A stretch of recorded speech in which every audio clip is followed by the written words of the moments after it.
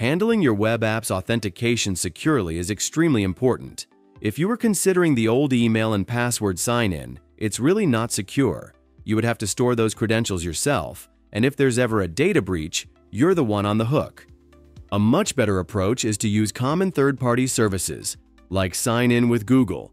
I'll show you exactly how to do this, so let's get started.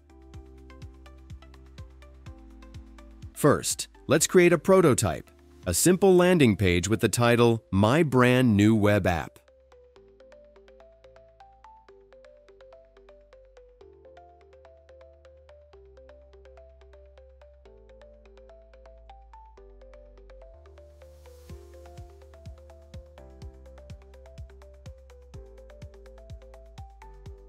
There it is, looking good.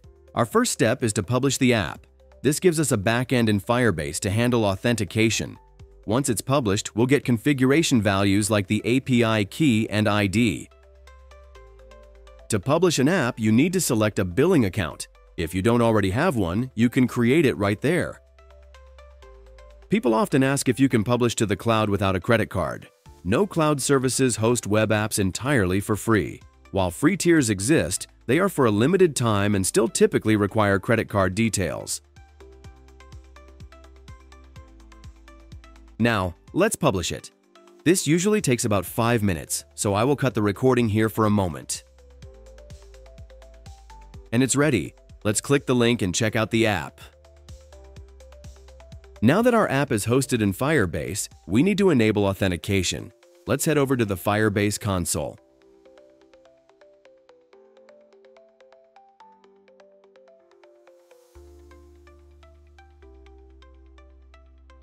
There are multiple ways to set up authentication, and Firebase provides video tutorials on how to do it. I'm just going to click the Get Started button. The first step involves choosing the sign-in method from native and third-party providers. We'll select Google because it is a very common choice. Then, enable it and choose a support email. This email is displayed to users when they authenticate. You can use your Firebase account email or a Google Group email.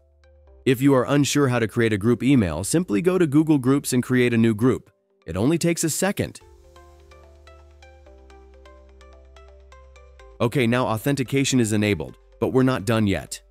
We still need to create a sign-in button and add some environment variables to tell the app how to connect to the back end. So, let's make the button. I'll ask the AI to add a sign-in button that, once clicked and authenticated, will show the user's name instead of the button.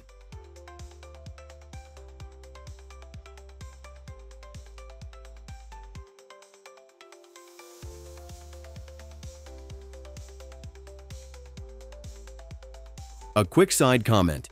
It is generally a good practice to use Google's pre-approved buttons, but since this is just an example, I will leave it as the AI created it. This button won't work yet because it's not configured. I'm going to click it anyway so you can see the error message it gives and then recognize that error when you are working on your own project. API key is not valid. Please pass a valid API key. So let's go to the code view.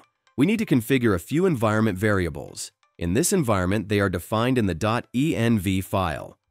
It is possible that the AI coded your app in a way that these variables are not in the .env file. If that happens, just ask it to recreate the app with the Firebase configuration variables defined there. This keeps sensitive information secure and prevents potential leaks to version control, which could leave your business vulnerable to hackers. To get the correct configuration values, let's head back to the Firebase console. Go to Project Settings and then scroll to the bottom of the page. There they are. I'll copy them. I'll paste them here so I can cut and paste them one by one.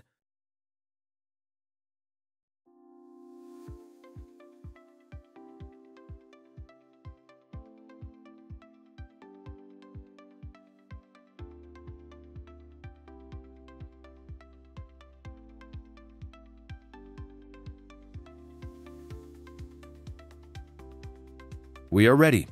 Let's save the file.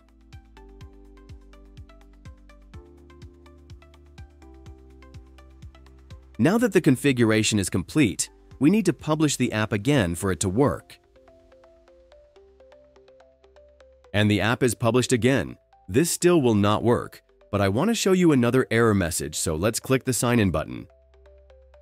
I'll right-click the page and choose Inspect. Firebase error, unauthorized domain. This happens because we need to tell the backend which domains are authorized for signing in.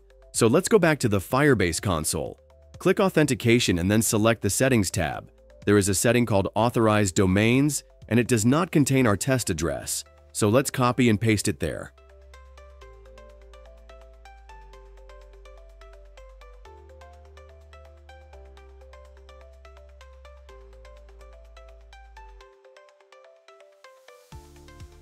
Let's try signing in again. It looks like it's working this time. And there you can see the username instead of the sign-in button. Nice, it worked. Let's perform an ultimate test using 2 browser windows with 2 different Google accounts to see if it truly works. Then we can be 100% sure it is implemented correctly.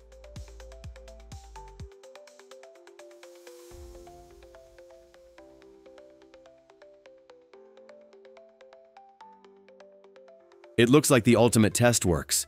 I can refresh both pages and they remain logged in within their own sandboxes. We can also go to the Firebase console to see who is logged into our web app. Now, being able to log in is likely not anyone's ultimate goal. The real goal is to create pages where the user needs to be authenticated before they can enter. Let's tell the AI, if the user clicks the Get Started Free button, a welcome page will appear. However, if the user is not logged in, an access denied message will be displayed.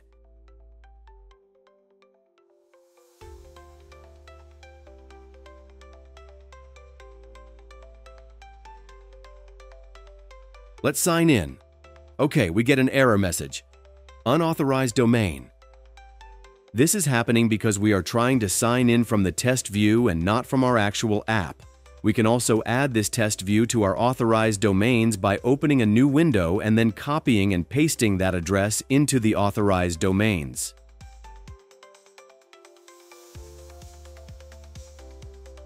Let's try again now.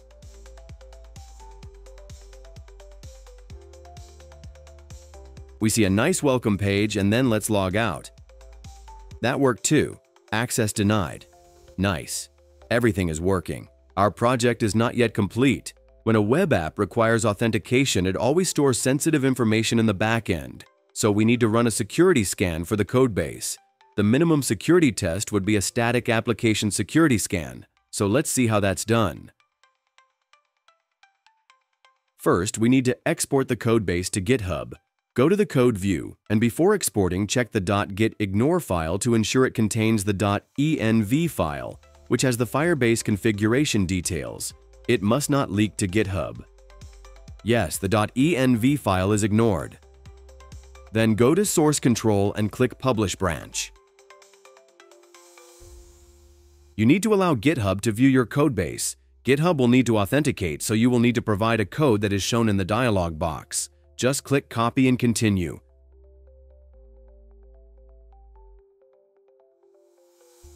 Paste the code and click Continue. Then click Authorize Visual Studio Code. Provide your GitHub password. I'm assuming you already have a GitHub account. Congratulations, you're all set. Now let's head back to the code view in Firebase Studio. We have 2 options: publish to a private repo or a public repo. I will choose to publish to a public repository. Successfully published, and there is the name of the new repo. Let's open it on GitHub. And there is our codebase. The first thing to check is that the .env file is not there. It is filled with sensitive information and must not end up in a public repo for everyone to see. Now moving on to security scanning. There are many ways to do it, but I use Sneak.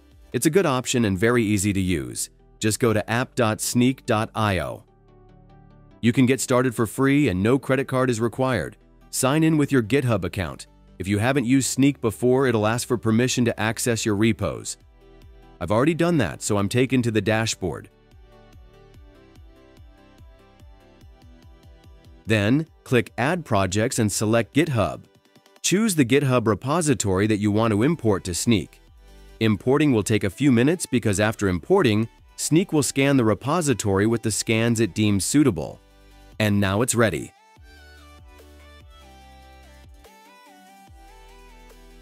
There is a code analysis scan and a package.json scan. Code analysis did not find anything because our codebase is rather small, but package.json found 3 issues. These are issues where some dependency or library is outdated and vulnerable to exploits. Let's take one of them and fix it. This particular issue is information exposure caused by an outdated Next.js package, meaning an attacker could potentially access sensitive information.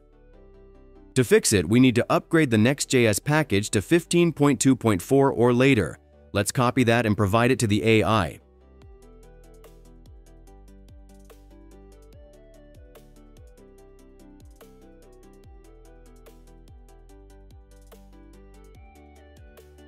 After fixing, you need to perform functional tests again. For example, let's try if the authentication still works. It works. Then, let's export the codebase to GitHub again to see if the security scan accepts the fix.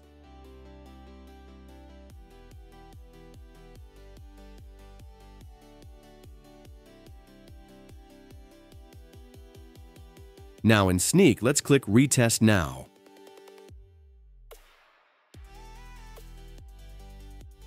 And it worked! There are only 2 issues left. This is the process for fixing security issues. You have to go through all of them, and after you have fixed them all, your application will be secure. Now, if the code analysis had found an issue, the process is quite similar.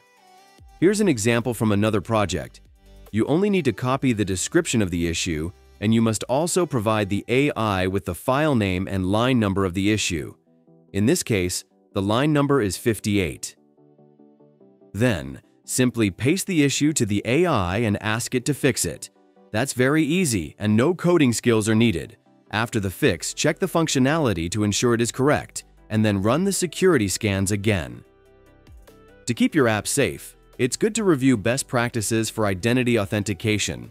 I know some of these might be a bit beyond your current knowledge, but the point is to educate yourself little by little to gain knowledge. The good news is that by using Google Authentication, many of these practices are already covered, such as centralized identity management and secure password storage. You'll need to handle some practices yourself, such as the least privilege principle, giving users only the permissions they need for their tasks. If your web app is simple and for single-role users, this is less of a concern. Finally, educate yourself on security practices and potential threats. Keep in mind, a static scan, which we did, is just a minimum for security. Other tools and services like manual penetration testing also exist. If you have a large user base and sensitive data, consider a service like HackerOne to get manual penetration testing for your app.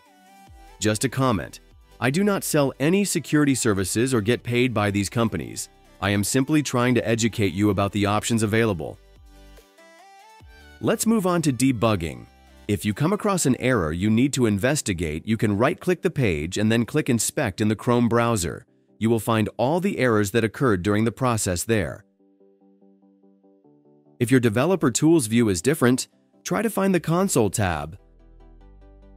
Then you can copy the errors you find to the AI and ask it what they are about. If you don't see anything useful in the browser, you can also check backend logs. Go to Firebase Console, click Build, then App Hosting. You'll see your backends there. Just click View. If there are any errors, they'll be listed right on the main page. If not, open the Logs tab. That's where you'll find detailed info like backend requests and log messages. Now let's talk about pricing. Before you publish your app, it's a good idea to know what all of this will cost. Currently, there are 2 pricing plans, Spark and Blaze. Spark is free and Blaze is pay-as-you-go, which is my current plan. Let's look at the pricing comparison. There are prices for storage, bandwidth, and so on, but let's focus on the prices for authentication only. If you are using a free plan, you can have up to 50,000 monthly active users. If you use the pay-as-you-go plan, it states no cost up to 50,000 users.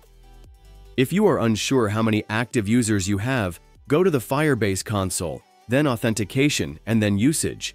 There you will find graphs for daily and monthly active users. One more thing I want to show you is how to take down your app if you ever need to. Go to the Firebase console, then App Hosting. Click View Backend and then Settings. There you can disable your domain so it will no longer be public. If you want to scrap your backend, you can click Delete Backend. You can also go to Project Settings and remove the app or delete the project entirely. That wraps up this tutorial. If you liked it, please share it with your coding buddies. Happy coding, and I will see you in the next tutorial.